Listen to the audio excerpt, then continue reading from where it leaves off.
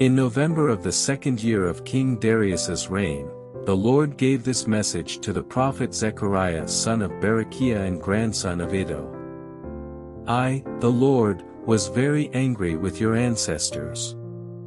Therefore, say to the people, this is what the Lord of heaven's armies says, return to me, and I will return to you, says the Lord of heaven's armies. Don't be like your ancestors who would not listen or pay attention when the earlier prophets said to them, this is what the Lord of heaven's armies says, turn from your evil ways, and stop all your evil practices.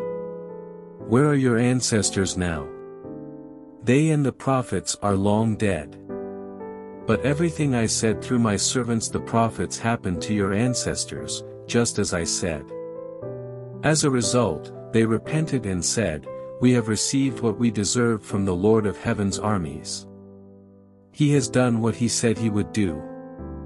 3 months later, on February 15th, the Lord sent another message to the prophet Zechariah son of Berechiah and grandson of Iddo. In a vision during the night, I saw a man sitting on a red horse that was standing among some myrtle trees in a small valley. Behind him were riders on red, brown, and white horses. I asked the angel who was talking with me, my Lord, what do these horses mean? I will show you, the angel replied. The riders standing among the myrtle trees then explained, they are the ones the Lord has sent out to patrol the earth. Then the other riders reported to the angel of the Lord, who was standing among the myrtle trees, we have been patrolling the earth, and the whole earth is at peace. Upon hearing this, the angel of the Lord prayed this prayer, O Lord of heaven's armies, for 70 years now you have been angry with Jerusalem and the towns of Judah. How long until you again show mercy to them? And the Lord spoke kind and comforting words to the angel who talked with me. Then the angel said to me, shout this message for all to hear. This is what the Lord of heaven's armies says, my love for Jerusalem and Mount Zion is passionate and strong. But I am very angry with the other nations that are now enjoying peace and security. I was only a little angry with my people, but the nations inflicted harm on them far beyond my intentions. Therefore, this is what the Lord says, I have returned to show mercy to Jerusalem. My temple will be rebuilt, says the Lord of heaven's armies, and measurements will be taken for the reconstruction of Jerusalem. Say this also, this is what the Lord of heaven's armies says, the towns of Israel will again overflow with prosperity, and the Lord will again comfort Zion and choose Jerusalem as his own. Then I looked up and saw 4 animal horns. What are these? I asked the angel who was talking with me. He replied, these horns represent the nations that scattered Judah, Israel, and Jerusalem. Then the Lord showed me 4 blacksmiths. What are these men coming to do? I asked, the angel replied, these 4 horns, these nations, scattered and humbled Judah. Now these blacksmiths have come to terrify those nations and throw them down and destroy them. When I looked again, I saw a man with a measuring line in his hand. Where are you going? I asked. He replied, I am going to measure Jerusalem, to see how wide and how long it is. Then the angel who was with me went to meet a second angel who was coming toward him. The other angel said, hurry, and say to that young man, Jerusalem will someday be so full of people and livestock that there won't be room enough for everyone. Many will live outside the city walls. Then I, myself, will be a protective wall of fire around Jerusalem, says the Lord. And I will be the glory inside the city. The Lord says, come away. Flee from Babylon in the land of the north, for I have scattered you to the four winds. Come away, people of Zion, you who are exiled in Babylon. After a period of glory, the Lord of heaven's armies sent me against the nations who plundered you. For he said, anyone who harms you harms my most precious possession. I will raise my fist to crush them, and their own slaves will plunder them. Then you will know that the Lord of heaven's armies has sent me. The Lord says, shout and rejoice, O beautiful Jerusalem, for I am coming to live among you. Many nations will join themselves to the Lord on that day, and they, too, will be my people. I will live among you, and you will know that the Lord of heaven's armies sent me to you. The land of Judah will be the Lord's special possession in the Holy Land, and he will once again choose Jerusalem to be his own city. Be silent before the Lord, all humanity, for he is springing into action from his holy dwelling. Then the angel showed me Jeshua the high priest standing before the angel of the Lord. The accuser, Satan, was there at the angel's right hand, making accusations against Jeshua. And the Lord said to Satan, I, the Lord, reject your accusations, Satan. Yes, the Lord, who has chosen Jerusalem, rebukes you. This man is like a burning stick that has been snatched from the fire. Jeshua's clothing was filthy as he stood there before the angel. So the angel said to the others standing there, take off his filthy clothes.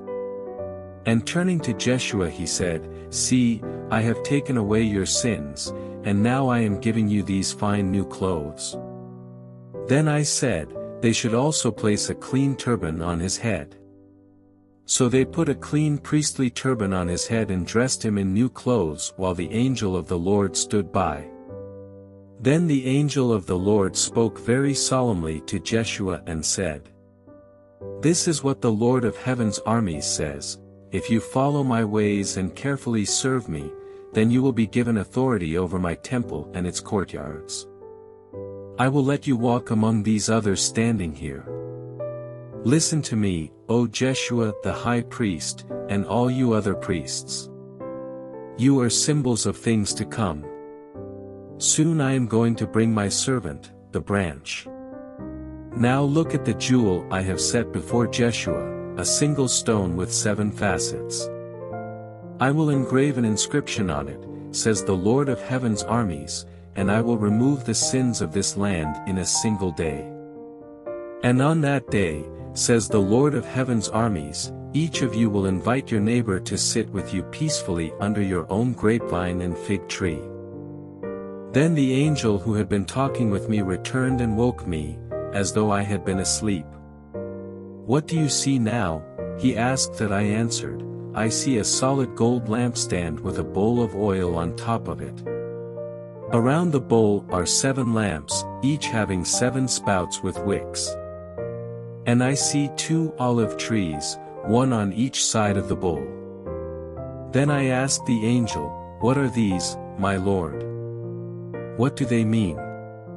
Don't you know? The angel asked. No, my Lord, I replied. Then he said to me, "This is what the Lord says to Zerubbabel, it is not by force nor by strength, but by my Spirit, says the Lord of heaven's armies. Nothing, not even a mighty mountain, will stand in Zerubbabel's way, it will become a level plain before him. And when Zerubbabel sets the final stone of the temple in place, the people will shout, 'May God bless it! May God bless it!'" Then another message came to me from the Lord. "Zerubbabel is the one who laid the foundation of this temple, and he will complete it. Then you will know that the Lord of heaven's armies has sent me. Do not despise these small beginnings, for the Lord rejoices to see the work begin, to see the plumb line in Zerubbabel's hand." The 7 lamps represent the eyes of the Lord that search all around the world. Then I asked the angel, "What are these 2 olive trees on each side of the lampstand? And what are the 2 olive branches that pour out golden oil through 2 gold tubes?" "Don't you know?" he asked. "No, my lord," I replied. Then he said to me, "They represent the 2 anointed ones who stand in the court of the Lord of all the earth." I looked up again and saw a scroll flying through the air. "What do you see?" the angel asked. "I see a flying scroll," I replied. "It appears to be about 30 feet long and 15 feet wide." Then he said to me, "This scroll contains the curse that is going out over the entire land. One side of the scroll says that those who steal will be banished from the land, the other side says that those who swear falsely will be banished from the land.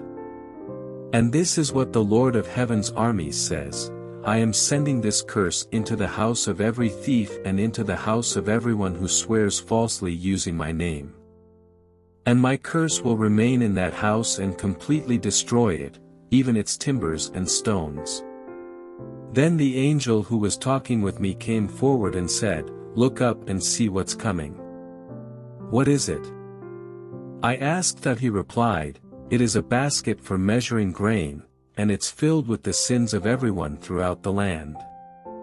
Then the heavy lead cover was lifted off the basket, and there was a woman sitting inside it. The angel said, "The woman's name is Wickedness," and he pushed her back into the basket and closed the heavy lid again. Then I looked up and saw 2 women flying toward us, gliding on the wind. They had wings like a stork, and they picked up the basket and flew into the sky. "Where are they taking the basket?" I asked the angel. He replied, "To the land of Babylonia, where they will build a temple for the basket.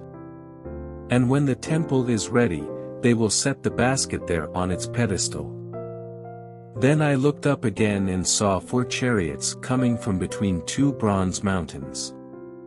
The first chariot was pulled by red horses, the second by black horses, the third by white horses, and the fourth by powerful dappled gray horses. "And what are these, my lord?" I asked the angel who was talking with me. The angel replied, "These are the 4 spirits of heaven who stand before the Lord of all the earth. They are going out to do his work. The chariot with black horses is going north, the chariot with white horses is going west, and the chariot with dappled gray horses is going south." The powerful horses were eager to set out to patrol the earth. And the Lord said, "Go and patrol the earth." So they left at once on their patrol. Then the Lord summoned me and said, "Look, those who went north have vented the anger of my spirit there in the land of the north." Then I received another message from the Lord. Heldai, Tobijah, and Jediah will bring gifts of silver and gold from the Jews exiled in Babylon. As soon as they arrive, meet them at the home of Josiah son of Zephaniah. Accept their gifts, and make a crown from the silver and gold. Then put the crown on the head of Jeshua son of Jehozadak, the high priest. Tell him, this is what the Lord of heaven's armies says, here is the man called the branch.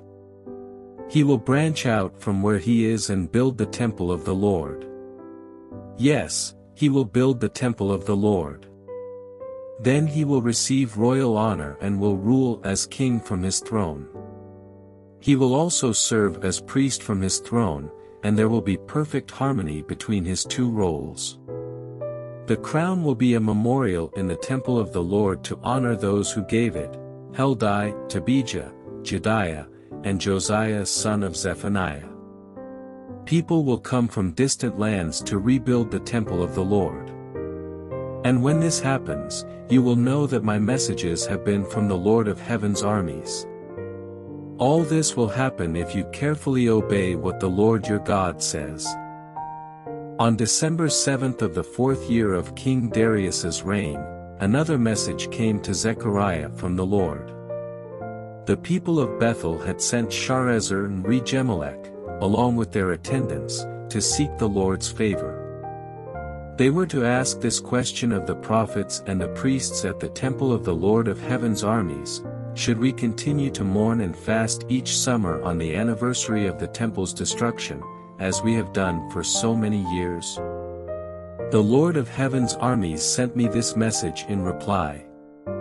Say to all your people and your priests, during these 70 years of exile, when you fasted and mourned in the summer and in early autumn, was it really for me that you were fasting? And even now in your holy festivals, aren't you eating and drinking just to please yourselves? Isn't this the same message the Lord proclaimed through the prophets in years past when Jerusalem and the towns of Judah were bustling with people, and the Negev and the foothills of Judah were well populated? Then this message came to Zechariah from the Lord. This is what the Lord of heaven's armies says: judge fairly, and show mercy and kindness to one another. Do not oppress widows, orphans, foreigners, and the poor. And do not scheme against each other. Your ancestors refused to listen to this message. They stubbornly turned away and put their fingers in their ears to keep from hearing.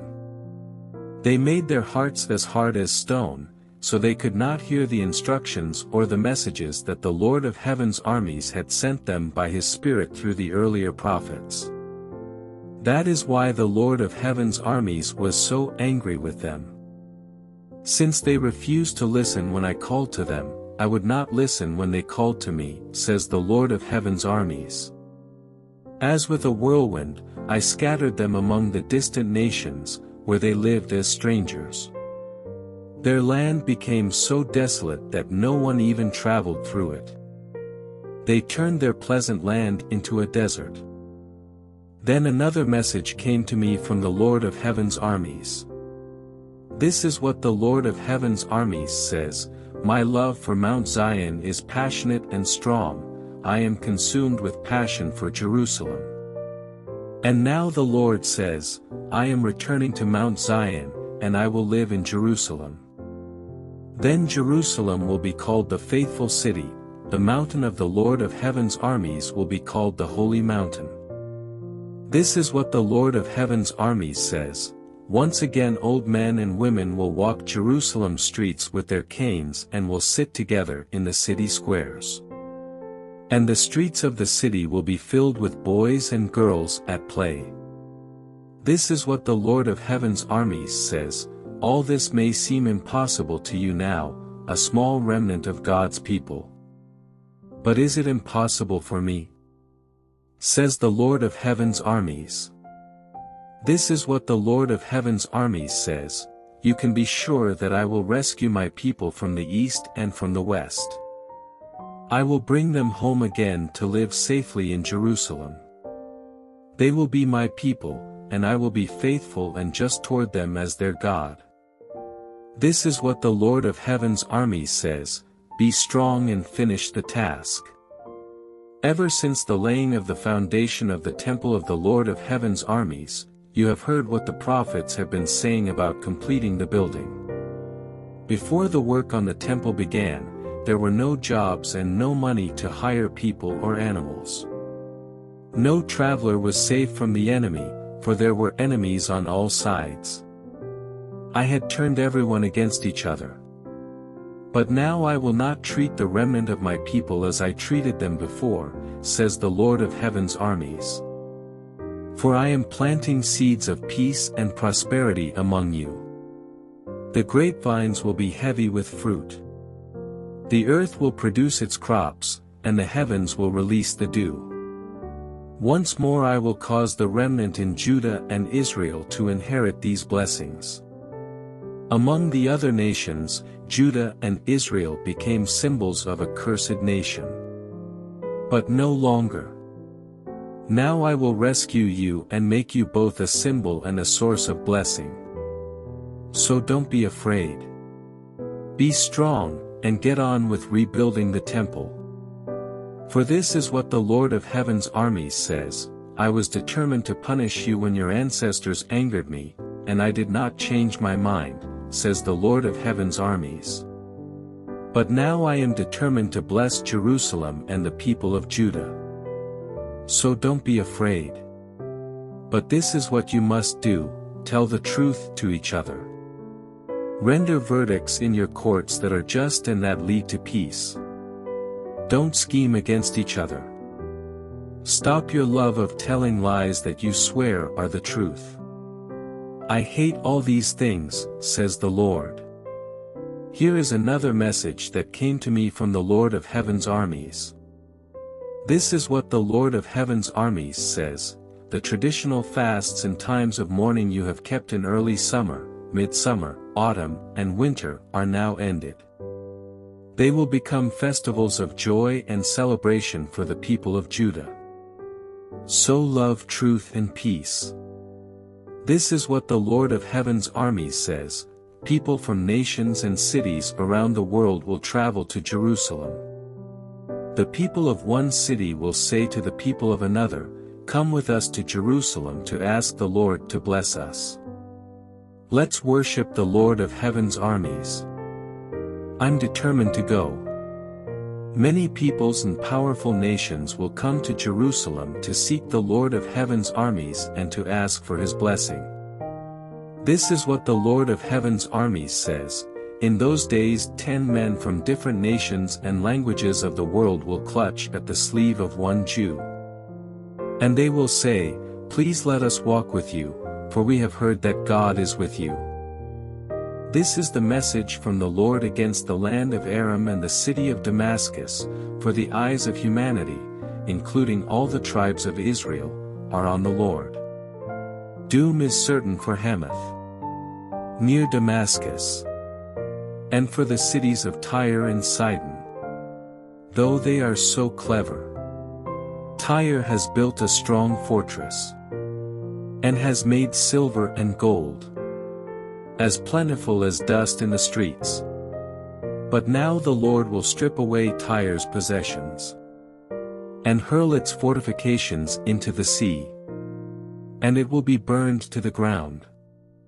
The city of Ashkelon will see Tyre fall, and will be filled with fear. Gaza will shake with terror, as will Ekron, for their hopes will be dashed. Gaza's king will be killed, and Ashkelon will be deserted. Foreigners will occupy the city of Ashdod. I will destroy the pride of the Philistines. I will grab the bloody meat from their mouths, and snatch the detestable sacrifices from their teeth. Then the surviving Philistines will worship our God, and become like a clan in Judah. The Philistines of Ekron will join my people, as the ancient Jebusites once did. I will guard my temple, and protect it from invading armies. I am watching closely to ensure that no more foreign oppressors overrun my people's land. Rejoice, O people of Zion! Shout in triumph, O people of Jerusalem! Look, your king is coming to you. He is righteous and victorious. Yet he is humble, riding on a donkey. Riding on a donkey's colt. I will remove the battle chariots from Israel. and the war horses from Jerusalem. I will destroy all the weapons used in battle. And your king will bring peace to the nations. His realm will stretch from sea to sea, and from the Euphrates River to the ends of the earth. Because of the covenant I made with you, sealed with blood, I will free your prisoners from death in a waterless dungeon. Come back to the place of safety, all you prisoners who still have hope. I promise this very day that I will repay 2 blessings for each of your troubles. Judah is my bow, and Israel is my arrow. Jerusalem is my sword, and like a warrior, I will brandish it against the Greeks. The Lord will appear above his people. His arrows will fly like lightning. The sovereign Lord will sound the ram's horn, and attack like a whirlwind from the southern desert. The Lord of heaven's armies will protect his people, and they will defeat their enemies by hurling great stones. They will shout in battle as though drunk with wine. They will be filled with blood like a bowl, drenched with blood like the corners of the altar. On that day the Lord their God will rescue his people, just as a shepherd rescues his sheep. They will sparkle in his land, like jewels in a crown.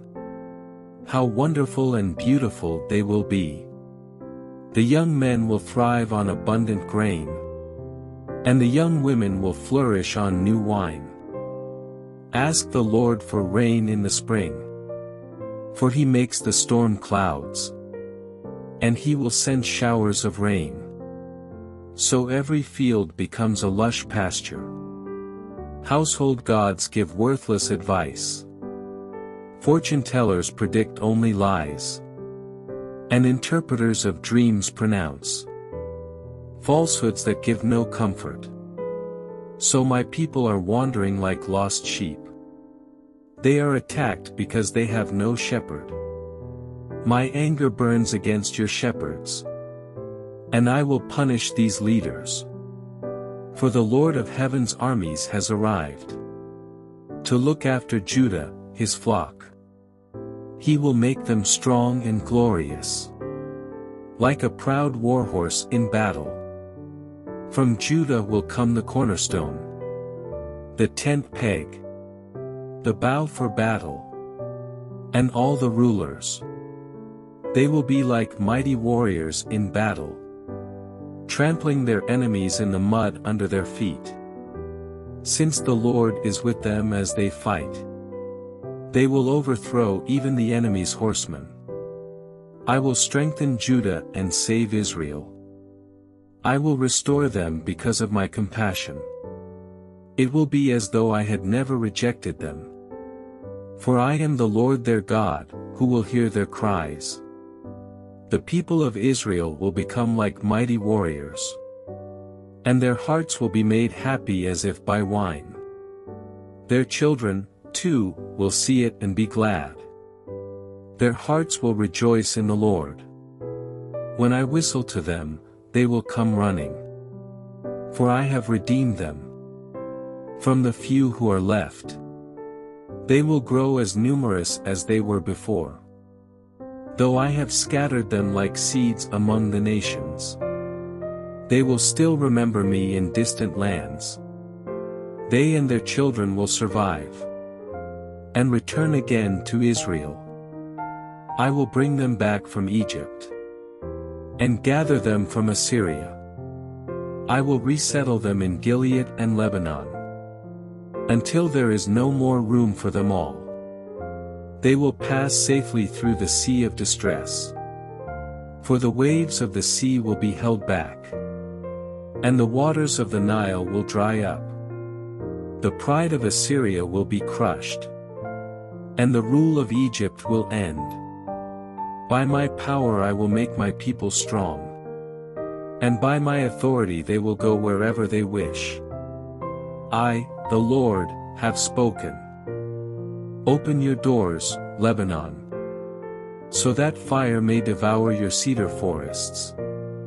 Weep, you cypress trees, for all the ruined cedars. The most majestic ones have fallen. Weep, you oaks of Bashan, for the thick forests have been cut down. Listen to the wailing of the shepherds, for their rich pastures are destroyed. Hear the young lions roaring, for their thickets in the Jordan Valley are ruined. This is what the Lord my God says: Go and care for the flock that is intended for slaughter. The buyers slaughter their sheep without remorse. The sellers say, Praise the Lord. Now I'm rich. Even the shepherds have no compassion for them. Likewise, I will no longer have pity on the people of the land, says the Lord. I will let them fall into each other's hands and into the hands of their king.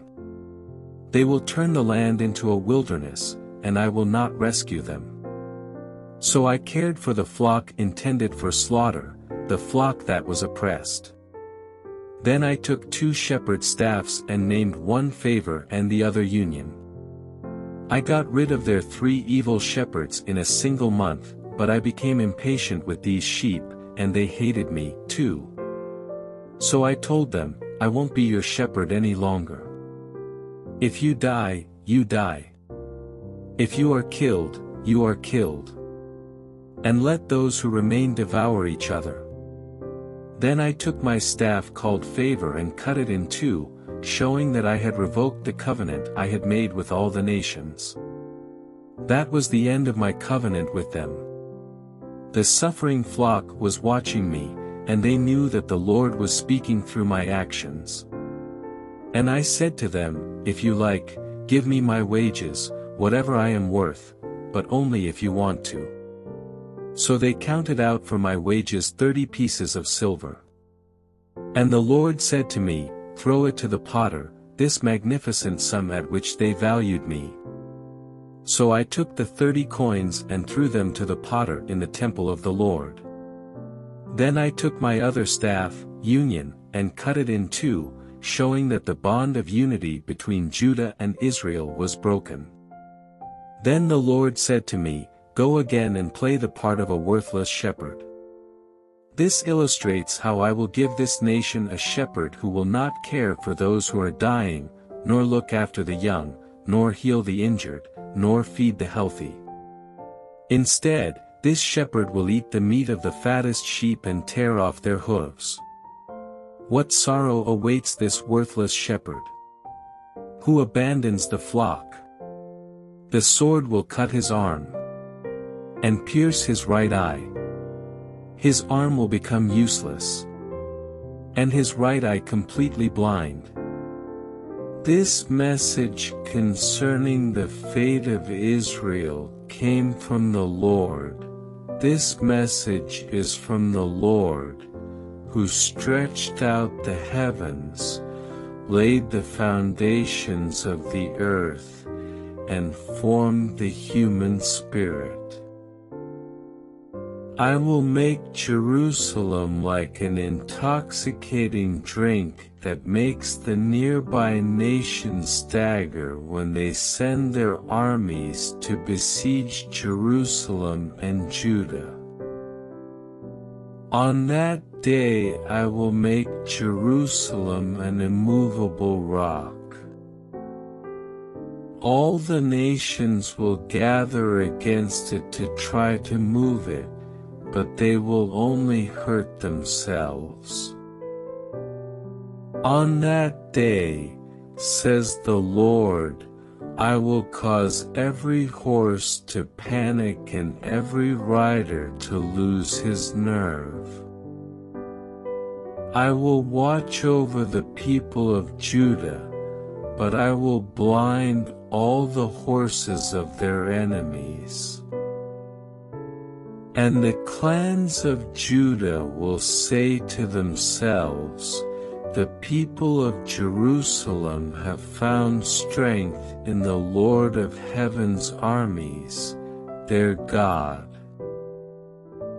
On that day I will make the clans of Judah like a flame that sets a woodpile ablaze, or like a burning torch among sheaves of grain. They will burn up all the neighboring nations right and left, while the people living in Jerusalem remain secure.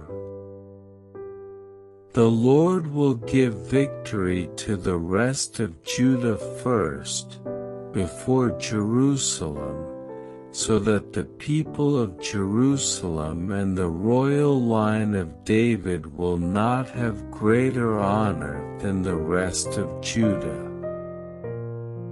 On that day the Lord will defend the people of Jerusalem. The weakest among them will be as mighty as King David.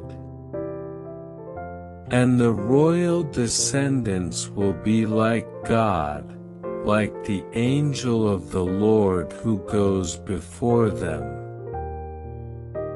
For on that day I will begin to destroy all the nations that come against Jerusalem.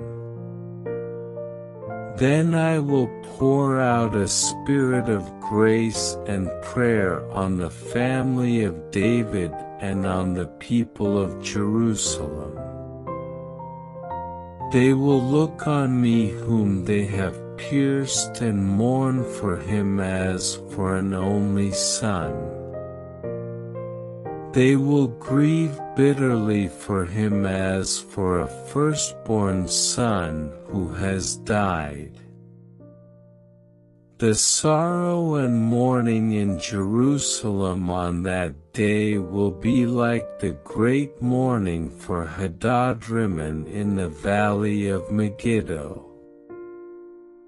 All Israel will mourn, each clan by itself, and with the husbands separate from their wives.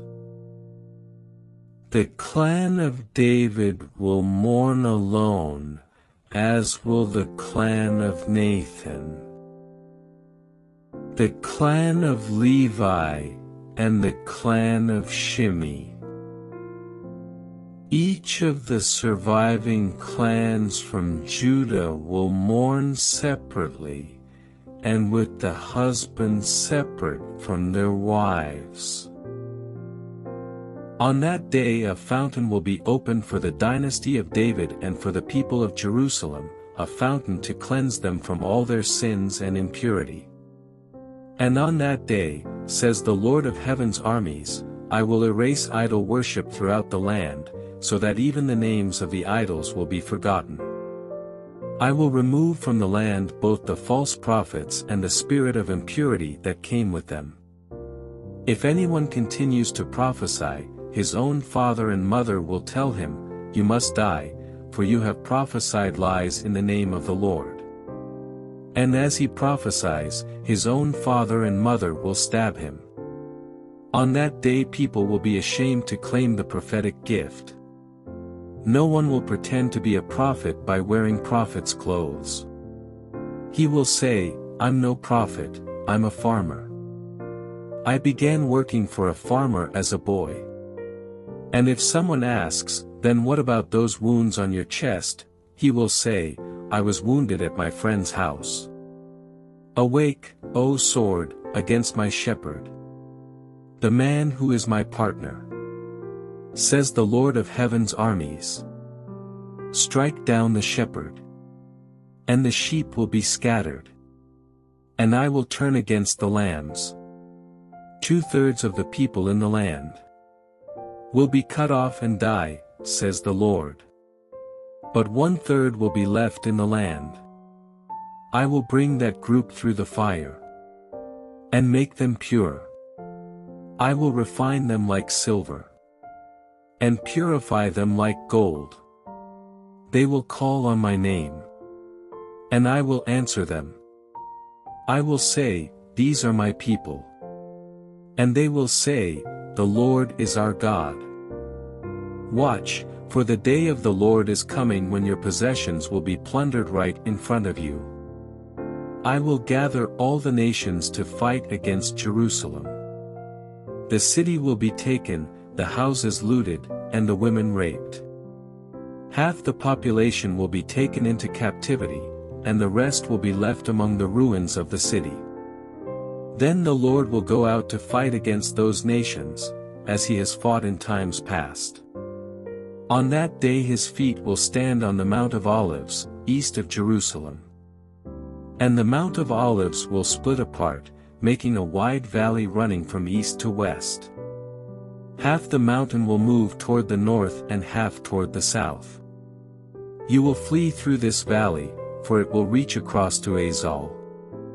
Yes, you will flee as you did from the earthquake in the days of King Uzziah of Judah. Then the Lord my God will come, and all his holy ones with him. On that day the sources of light will no longer shine. Yet there will be continuous day. Only the Lord knows how this could happen. There will be no normal day and night, for at evening time it will still be light. On that day life-giving waters will flow out from Jerusalem, half toward the Dead Sea and half toward the Mediterranean, flowing continuously in both summer and winter. And the Lord will be king over all the earth. On that day there will be one Lord, his name alone will be worshipped. All the land from Geba, north of Judah, to Rimmon, south of Jerusalem, will become one vast plain. But Jerusalem will be raised up in its original place and will be inhabited all the way from the Benjamin gate over to the site of the old gate, then to the corner gate, and from the tower of Hananel to the king's winepresses. And Jerusalem will be filled, safe at last, never again to be cursed and destroyed.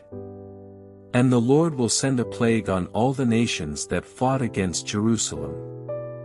Their people will become like walking corpses, their flesh rotting away.